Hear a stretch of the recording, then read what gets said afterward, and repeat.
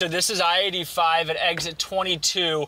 That is the Lowell exit. So that is a Panera Bread semi-truck that's flipped over on its side and it's separated from the cab. You can see that right now. I'm going to try to zoom in here just a little bit.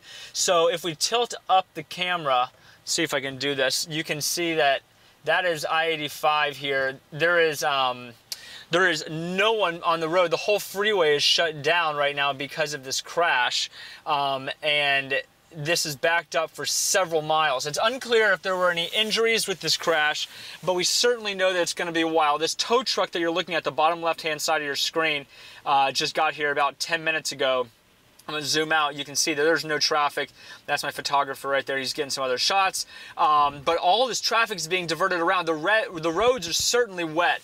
But again, if you're wondering where this is exit 22 in Lowell on I-85 coming into town. So the eastbound lanes are completely shut off, and it is shut off for several miles. So there's a very large backup, and this is going into McAdenville. So that's kind of, does that give you guys a better idea of where we are? Yeah, Mark, stand by, stay right there. We're going to get back to you, but I want to bring in Rachel Roller, who has some details about this and how to get around it. Yeah, so while we're looking at that right now, as Mark said, 85 northbound. Now, the block starts right there at exit 22. So if you do, for some reason, have to take this roadway, or someone calls you telling you that they're stuck on 85 northbound, the recommendation is to go ahead and get off at exit 20.